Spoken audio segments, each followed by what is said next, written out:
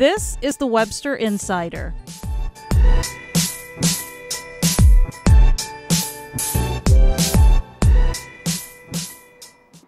Welcome to the Webster Insider. I'm Kelly Bowen. And I'm Lonnie Walton. We're coming to you from the School of Communications in Surdham Hall, where there's undeniably a lot of buzz in every sense of the word.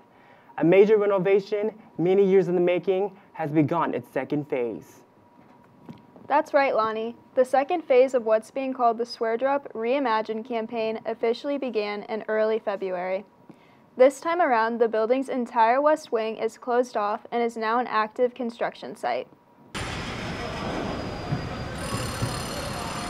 Phase 1 of the Swear Drop Reimagine campaign was completed in 2018 and introduced new studios, interactive classrooms, and spaces designed to encourage student-faculty collaboration. For Phase 2, the west wing of Sphere Drop will be rebuilt as a state-of-the-art media production and communication facility. They're just going to be amazing spaces that, the students are going to have a lot better access to current technology, and we're all really looking forward to that as it comes into play. Some of these new updates will include an audio and video production and recording suite, soundstage, workshop space, photography studio, animation, game design, and video post-production labs, along with flexible teaching spaces. And Lonnie, we're told construction and renovation work should be completed before the start of the upcoming fall semester. Kelly, in other news, while there are hopeful signs the pandemic is easing, it continues to reverberate on campus and on the student body. Webster Insider's Caleb Sprouse joins us with the story. Thank you, Lonnie. In St. Louis and across the country, restrictions are being relaxed on a daily basis regarding masks and social distancing. But here on campus, it doesn't mean everything is back to what we're used to seeing before the pandemic. 2 years into the COVID-19 pandemic, Webster University students are still struggling to return to normal. Because of the isolation periods that we had to go through, the sense of community kind of dismantled a little bit. In an email, Jennifer Stewart of the Office of Student Engagement pointed out the pandemic has affected student participation in organizations, mainly because students themselves are choosing how they'd like to be involved. Blaine McVeigh, the SGA comptroller, believes the lack of involvement can influence the experiences of foreign exchange students and campus morale. And I think a lot of international students and study abroad students are expecting to be immersed in the culture and the student activity here. And it's just another barrier for them when they arrive. It's hard for international students to begin with. But if we provide a robust campus that has a lot of things to do and for them to make connections, I think it makes their process joining here a lot easier. So a lot of students who come from different campuses, even though their campuses are smaller, it's a more tight-knit community. So people are used to walking around a campus, talking to friends, hanging out in the common spaces. And I think that's not as common here. And clubs can really help create those common spaces. But at the same time, a lot of stuff is happening virtually. A worrisome downside to the lack of student engagement is that organizations representing marginalized groups, such as Leatrice McNeil's Society of Women of Color, have struggled to maintain involvement. But our events kind of dwindled a little bit. Like in 2019, when we had our first event, I think we had about like 15 or 20 people come. And then after the pandemic, I did another event that was on Zoom. And I think Zoom is what made it kind of, because I feel like especially as a student, I was zoomed out. The university has modified some of its pandemic restrictions, but will campus involvement return to pre-pandemic levels? We will have to see. I'm Caleb Sprouse. Soon, every restroom across the university's home campus and Webster Groves, all 139 of them, will be stocked with free period products. This is all made possible due to a groundbreaking initiative by Webster's Student Government Association, along with support from students and faculty. Reporter Claudio Cobos has details. Claudio? Thank you, Kelly. Kelly, the CEA Period Equity Project is a response to what is known as the period poverty, the lack of access to menstrual products by as much as 84% of students in America. The SGA will soon stock all the bathrooms on campus with menstrual pads and tampons for all students. The SGA is partnering with OntFlow, a women-owned company, to provide biodegradable products to all students in every bathroom on campus. So this idea originated last year in our Diversity and Inclusion Committee. We were thinking about how we could support those who identify as females on campus, and so we were interested in getting period products on campus. Yeah, like my own friends are excited that it was on campus because I honestly was like, you know, it should have been on campus a long time ago, in my opinion, so I'm glad that we're doing it now because even myself and just people that I know have expressed a lot of gratitude for it, and they're looking forward to it. The Peer Equity Project also gained support from Webster staff like Jody Spies, an assistant professor and Webster alumna, and advocate for the project. Jody helps the program by creating the materials that helps generate funds and awareness for the project. I realized how important it was, and I was really impressed that the students cared about such a thing. You know, we have everything we need when we go to the bathroom, and so should those who menstruate. So to me it made sense that students should have access to what they need on campus. We wanted these products to be free and we wanted them to be accessible. So the dispensers will not only have Braille and Spanish on them, but they will also be installed at a height that is compliant with the Americans with a Disability Act. The CGA is hoping for all installations for all dispensers will be done by the end of the semester. They're also working closely with Director of Facilities Rick Gerger for a transition of dispensers who work by coin to a more practical way to pay menstrual products. For West Insider, I'm Claudio Cobos. The American Red Cross earlier this year issued its first ever blood crisis. The Red Cross, which provides 40% of the nation's blood supply, is in urgent need of blood donors.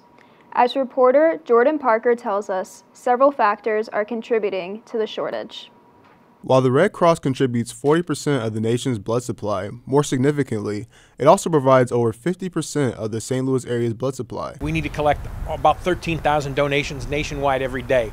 So if we're getting fewer than that, let's say it's only 10,000 based on those figures I gave you, it means that the blood that we would distribute to hospitals, we're not giving them the full assortment of what their blood products should be. When that happens and you delay procedures, that could be the difference between life and death. The problem? Winter weather and ongoing concern of the COVID-19 pandemic. When we have that summer shortage, we get into September, we get back into schools. By late September, early October, we've overcome those challenges of the summer. We never got over that hump last year. But this is probably the more critical time because we're dealing with cold and flu season. We're dealing with winter weather, and we still have COVID these last 2 years. That's another wrinkle that's really made things a little bit more difficult. Susan McFarland, associate professor here at the university, also points out political and social factors stopping people who would otherwise donate blood from doing so. You know, I do think that there is more that the country could be doing from a policy standpoint. There are a lot of people who still can't donate blood because of the AIDS crisis in the 1980s. Among the Red Cross guidelines targeted towards LGBTQIA individuals, men who have sex with men must defer for 3 months from the most recent sexual contact. And we need to talk to our lawmakers and show them the evidence that this is just, it's a bigoted way of looking at blood donation that is not scientifically valid. If COVID concerns are keeping you from donating blood, don't worry. Donation centers are keeping up with COVID guidelines and safety protocols. If you go, wear a mask and are social distancing, your risk is very low, especially if you're vaccinated and boosted. Even when we get out of this crisis, the need to keep up donating blood is still an important factor in keeping us from another crisis scenario. I always tell people, don't wait for something personal to happen. Do it because it's the right thing to do. You'll feel good about it. And, you'd want someone to do it for you. Since the Red Cross declared the blood crisis, it appears the problem has only gotten worse. Further perpetuated when the St. Louis region was hit last month with a string of hazardous winter weather. The storms forced donor centers to close, resulting in dozens of blood drives canceled across the region. Here's why you should consider donating blood. Your donation will be used to treat accident victims, cancer patients, and even new mothers experiencing complicated childbirths. The Red Cross encourages you to schedule an appointment by using the American Red Cross Blood Donor app, by visiting redcross.org, or by calling 1-800-RED-CROSS. Lonnie, back to you. Thank you, Jordan. As we all emerge from 2 years of the COVID-19 pandemic, many of us find ourselves navigating what it's like to live in a post-pandemic society. And that concludes many of the things we used to take for granted: dining out, going to the movies, and visiting other public gathering spots like museums. The Missouri History Museum in Forest Park has had to weather the pandemic storm in more ways than one. Webster Insider's Alex Darmody explains. In late August, the Missouri History Museum opened its current in-person exhibit, St. Louis Sound. The exhibit covers musicians from the area who became legends in the industry, big names like Nelly, Ike and Tina Turner, and Chuck Berry. We wanted to come up with one exhibit that would try to give you the big overarching look at all of the music the city has produced, from ragtime and those really early artists like Scott Joplin, all the way up to Nelly and some of the more recent artists that have had huge success coming out of St. Louis. But there are all these other genres of music that St. Louis rarely gets talked about. So more recent genres, things like punk rock and hip hop.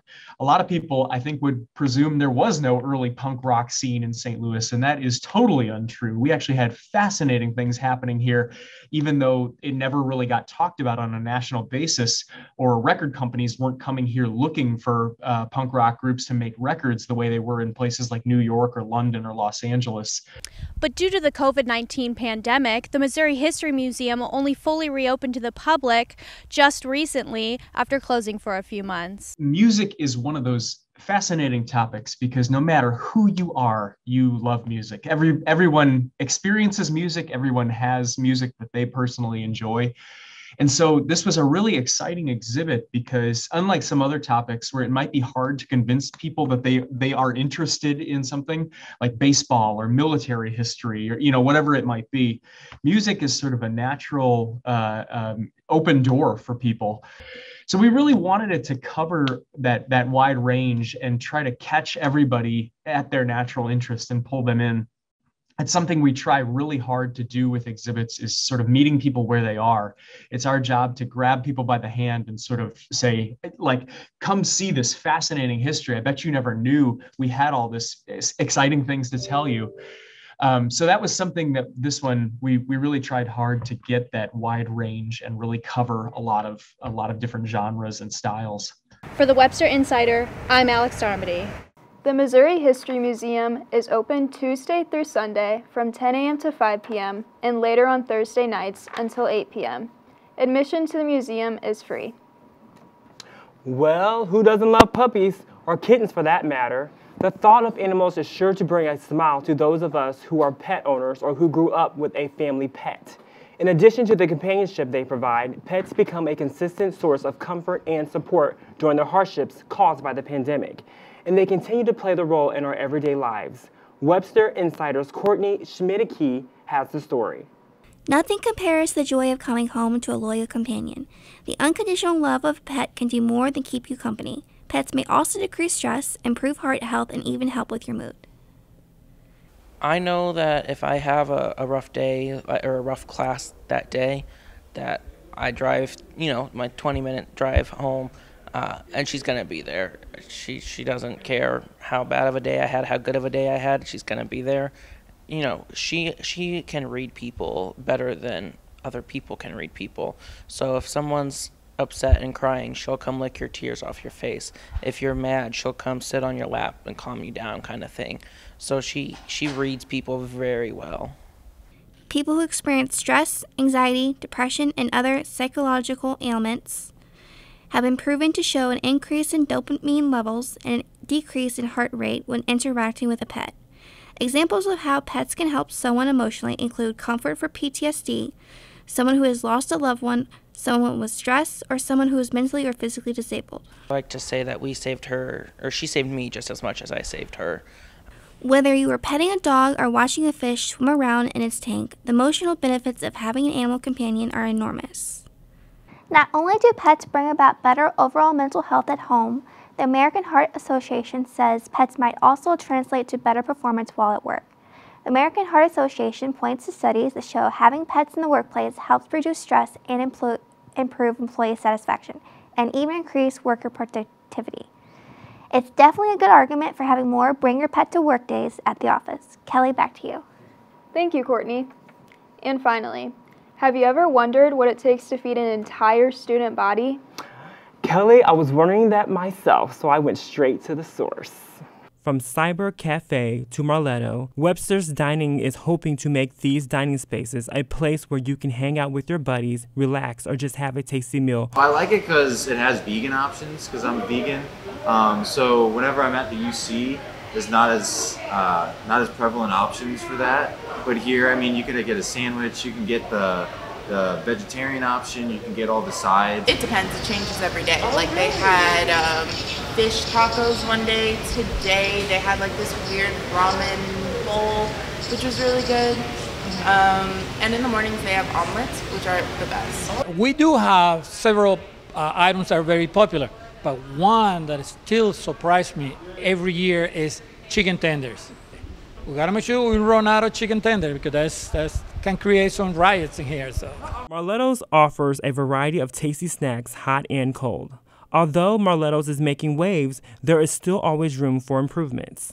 Admittedly, I wish there was maybe a bit more variety. Like a lot of it's fried food and it's the same variant of the food each time, but still for like a school cafeteria, it's pretty good. Definitely a lot better than what I had in high school. And yes, COVID did rear its ugly head in the mix. Population is lower, and it has created a vacuum on the workforce. It's hard to get help. Thankfully, my employees here are very good employees, and they come forward and they step forward to make sure that we take care of the students. But they're working long hours. But there's a little bit of hope because I interviewed some people this week, so I think we're going to have a few extra people coming to the rescue. Slowly but surely, the university's dining services are getting back to full operations, with as many as 7 locations open for a meal or a quick coffee or snack during a normal school day. And the offerings are varied. From Cyber's Cafe to the Crossroads Food Court, it's best to check the Webster Dining page online for the latest information. And that completes this edition of the Webster Insider. I'm Lonnie Walton. And I'm Kelly Bowen. We all wish you a happy spring. Thank you for watching. We'll see you next time.